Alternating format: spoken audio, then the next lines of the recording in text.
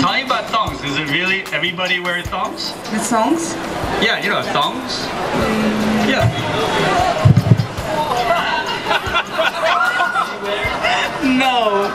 No, I don't have. Everybody wears thongs. No, The leader wears thongs. Chef.